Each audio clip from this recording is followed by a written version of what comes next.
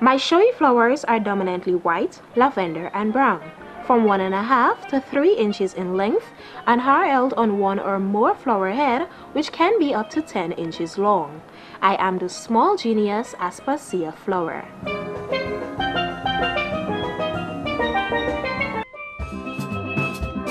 The 2018 FIFA World Cup is the 21st international football tournament that's currently ongoing in Russia. In support of the game, I decided to dress for the occasion. We wouldn't be featuring anything on the games, but you can look forward to learning about wigs and weave, Festa Junina, Doe Catcher, and Melanie Falini. I am Lorene Ward. Welcome to Homestretch Magazine.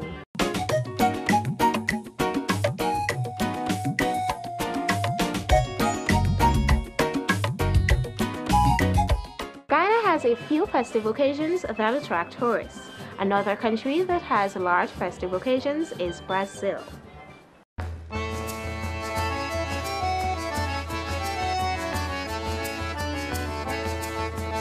When the country Brazil is mentioned in a conversation, it's sometimes about football, especially since we're in the height of football season.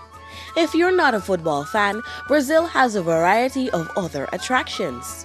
Do you like partying and having a grand time with your friends and family? Well, there are a few festive occasions that brings together people in Brazil, such as Carnival and Festa Junina.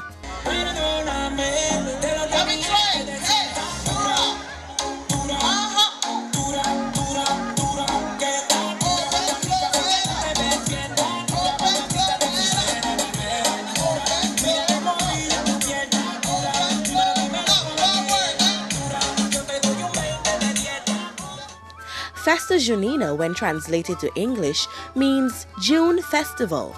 The Catholic tradition was introduced to Brazil during colonization by Portugal from 1500 to 1822. The events are based on European midsummer festives which celebrate the harvest and the saints, mainly Saint Anthony, Saint John the Baptist, and Saint Peter. Despite its religious origin, the emphasis of Festa Junina is on creating a large social gathering of drinking, dancing, and you guessed it, eating. This annual event is celebrated across Brazil. The major cities have the largest celebrations. Individual events can also be found in almost every neighborhood. They are held in venues such as schools, churches, houses, bars, and event spaces. Festa Junina happens at the beginning of Brazil's winter and lasts throughout June. In the north and northwest of Brazil, the festival continues through July.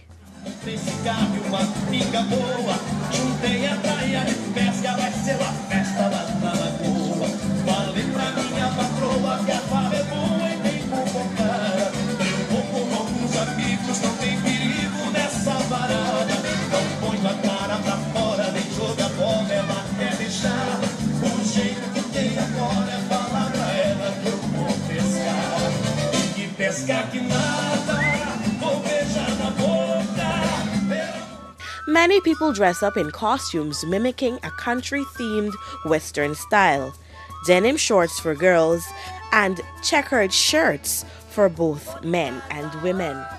Some girls even braid their hair and paint freckles on their cheeks. Even though costumes are fun and exciting to wear, other attractions are even more captivating. As June is the month when corn crops are harvested in Brazil, the majority of sweet and savory dishes are prepared. Some of the popular dishes are conjika, corn on the cob, and corn cakes. Apart from the dishes that are prepared, fireside grilling of chicken, beef, pork, and sausages are done at the venues. Different types of beer, wine, and the famous Brazilian cocktail caipirinha is usually on sale. The food and drinks at Festa Junina is surely mouth-watering. However, the highlight of this grand festival is the quadrilla folk dance. The dance can have up to 30 colorfully dressed performers with a chosen bride and groom that act as the center of the spectacle. They all dance and sing to a genre of music called forró. The inspiration of the dance is taken from the 17th century French quadrillas, a type of traditional square dance.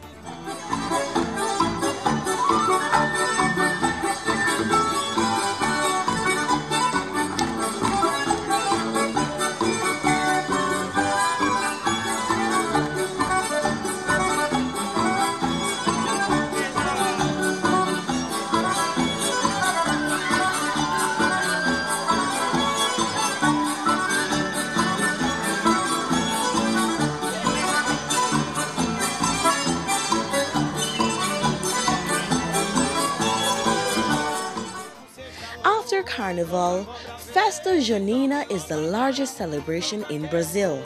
This festive season attracts thousands of visitors from across the world who go to enjoy the merriment along with food and drinks. Puxa o fone, cobra verde. Senhora, meu irmão! I hope you enjoyed learning about a new culture and you're encouraged to visit Brazil and be a part of its many festivities. Food has always been an inspiration for new and exciting things. For instance, this dough catcher.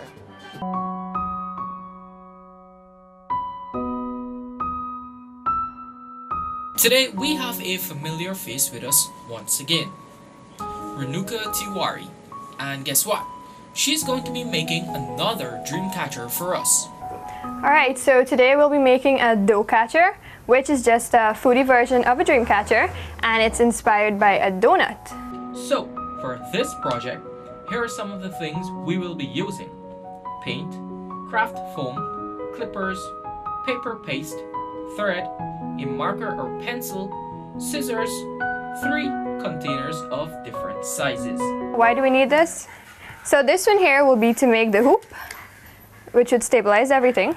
And then this one here would be to cut out the donuts. And you want it to be bigger than the hoop so that when you actually paste it together, it's going to cover the wire. Then you'll need a smaller one for the hole in the middle. And some feathers, beads, and what's a donut without some sprinkles? So first we're going to do the cutout for the donut. We'll be using the bigger container. So we need 2, so just position it so that you'd get 2. And just do a simple outline.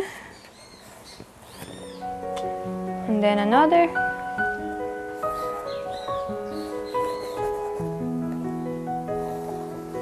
After this step, Renuka uses a smaller cap to cut out the middle. And to paint them, I'm using Sargent watercolor, but you can use any type of paint.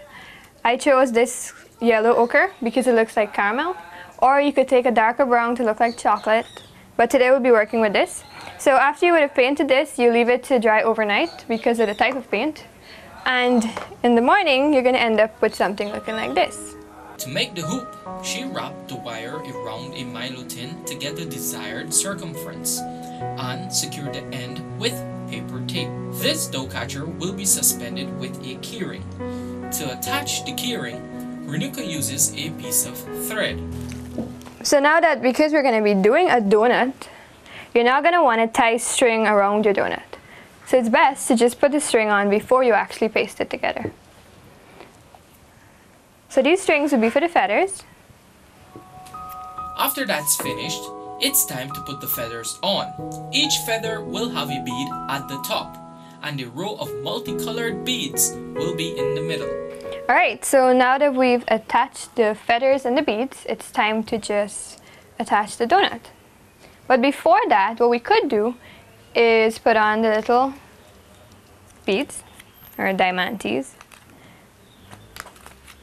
So we're mimicking rainbow sprinkles. So it'd be nice to just put different colors. And these come with glue at the back, so it's really easy to put on. After the donut has been nicely decorated, it's time to put everything together. And this is done with glue. Alright, so this is the finished piece, the dough catcher. So to find us, you can find us on Facebook. We are Craft Creations and Smiles. We're also on Instagram, Craft Creations and Smiles. Or you can contact us on WhatsApp on 6140130.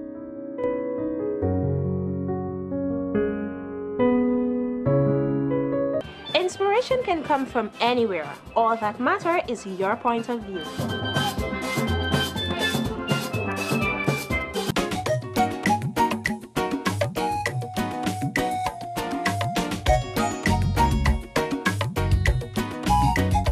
Being talented is like having wings. You can go to greater heights and achieve anything.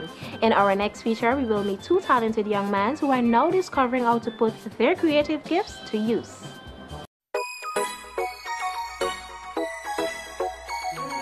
Sometimes the best things come in pairs. It's double the fun, double the genius, and in this case, double the talent.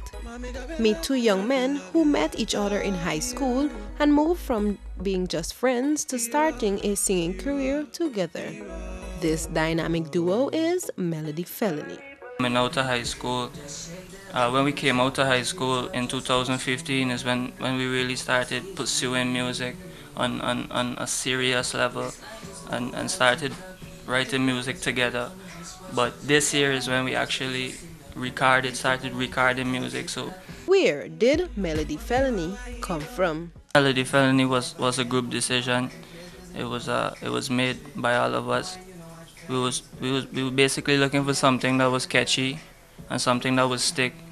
And we went with Melody Felony because of the melodies that we bring on the music, and it should be a crime to song that good, so that's why we went with Melody Felony. They have grown to achieve what they describe as an unbreakable bond and a very strong connection with each other. Him and I always got this connection. We don't even need to be around one another to write a song together, you know? And it's been like that for a very long time, so it's there. Two young men with two different forms of motivation. My motivation behind it is just basically because I really love it. So, in terms of the music, I'm putting, all my energy towards it. Individuality plays a major role in defining motivation. And with that being said, I think that every day that we're here, every 24 hours that we're here, every new day should be enough motivation by itself. And of course, as young and upcoming artists, they look up to more experienced persons in the music industry for guidance. I used to listen to a lot of Biggie Smalls and Tupac and stuff like that. And it's just basically because of those guys I, started writing my own music and whatever. Listening to their work helped me to evolve into my own style. Doesn't matter the genre, from reggae music from Bob Marley to Indian music. If you have been listening to the music in the background and wondering what it's all about, here is where you will learn more about it. First song, Shade, I think that's a song actually is out right now, like Sammy mentioned, it's getting tremendous support. Javante found the rhythm, we vibed on it, Sammy built up the hook, we vibed and whatever, and he made his verse, I wrote my verse, and it's history. We got another tune out, Hero. That's actually a tribute that we did to mothers around the world. And probably one of my favorite songs that we dropped thus far, just simply because of the message behind it. Melody Felony also has big plans in store for the near future. We're actually working on the video for Shake That Thing. It's been getting tremendous support ever since it debuted back in February. And it's encouraged us to actually pursue for the video, for the visuals. Mixtape in plans. I can't specify when the mixtape gonna be coming, but it's gonna be steamy. The duo is hoping that the local population keep their eyes and ears out for their new pieces, since they believe they are different from other artists and have high hopes for their career. What we got coming forward, I think that we're very talented, so we could probably be beyond the average artist. Both youths are extremely thankful for the support they received from their inner circle, which is responsible for getting their career started, and to everyone else who helped them in even the smallest way. The music has always been a production of collective teamwork, basically. It's good to have producers like Cody and Small Man, because they don't let you go astray. If they see you miss a key, they would, say, hey, you could do that better. The guy in charge of our cover arts for the songs and whatever, he's also another person that helps to get it to different DJs and whatever. He has his own media company, so he publishes everything and so on for us on the different sites and whatever. They pursue a successful singing career. They vow to stay humble and to spread love and positive vibes. They also have a message for other individuals who may be interested in pursuing a musical journey as they have. Just stay grounded as possible. Just stay real as possible. Don't follow the crowd.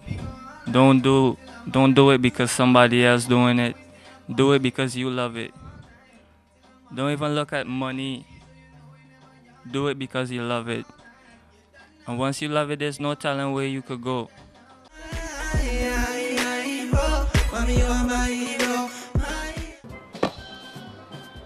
Like they said, keep your eyes and ears out for what these two talented young men have in store. Whenever you see a well-dressed young lady, have you ever wondered what goes into the preparation of her look? Let's join Nadia Holodar.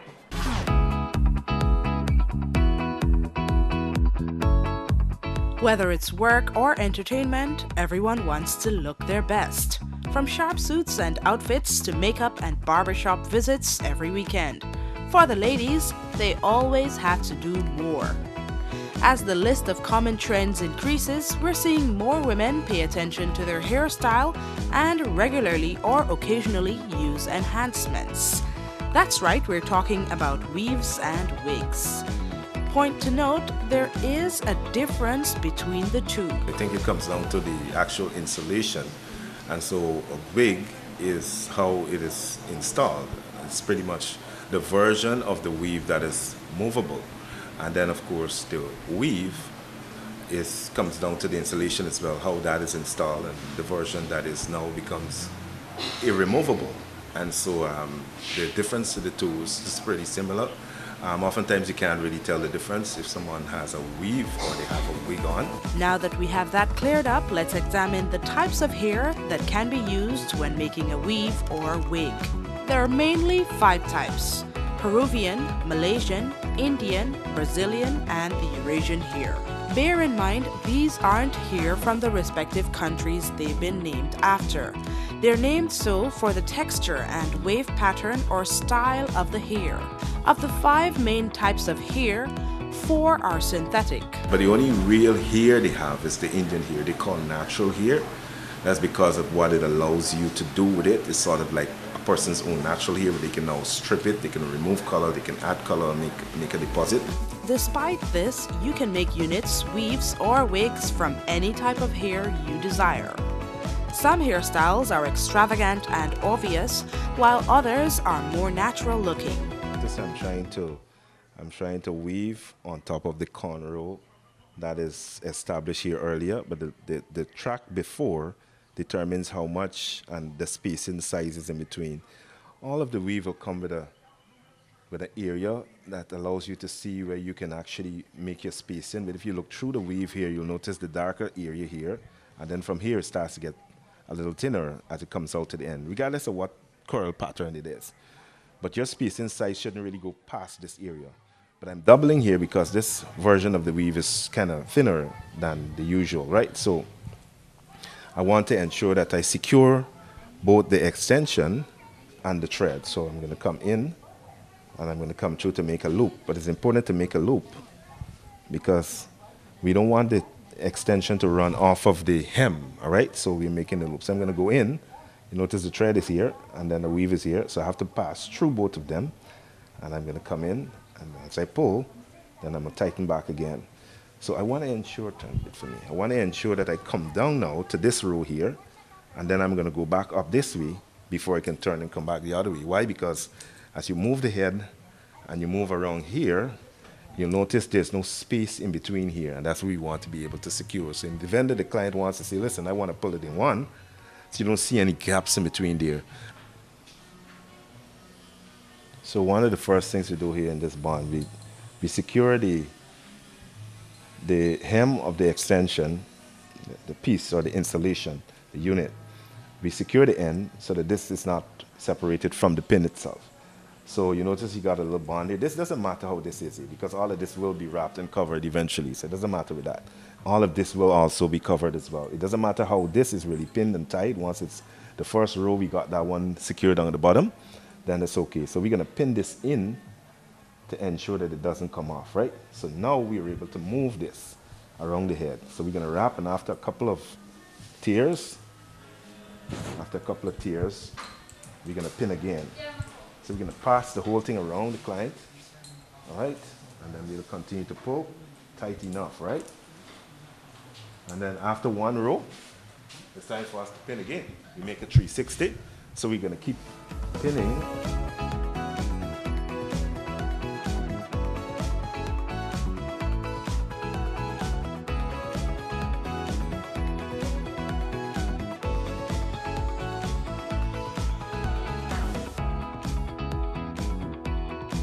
So you notice we're wrapping coming up, and eventually the whole thing is going to be covered.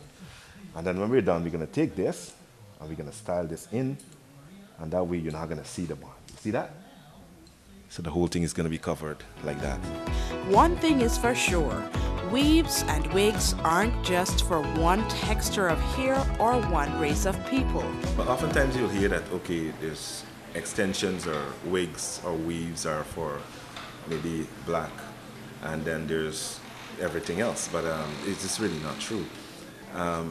The weave and the installation are done mostly to enhance what you have, but the myth come in there, I believe, because of course we don't really understand where those pieces or units are being made. And the Malaysian and the Brazilian, the Indian version of it doesn't really make a difference. So I think sometimes people get confused and they don't understand. For example, the Eurasian version, which is the European version of the hair, and that one, it's really the white girl hair. And most people don't really know that. You see a fabulous television anchor or somebody within the public fraternity, and you say, wow, nice hair. You don't know that the hair was actually enhanced.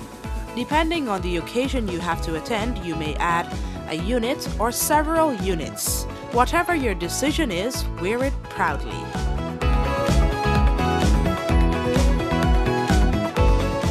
Be your own version of beauty with grace and poise. Let this be so regardless of your hair type, texture, or color. This is where we bring the curtains down. Remember to like our Homestretch Magazine Facebook page and subscribe to our YouTube channel. I am Lorene Ward, reminding you to get in the game and support your favorite team.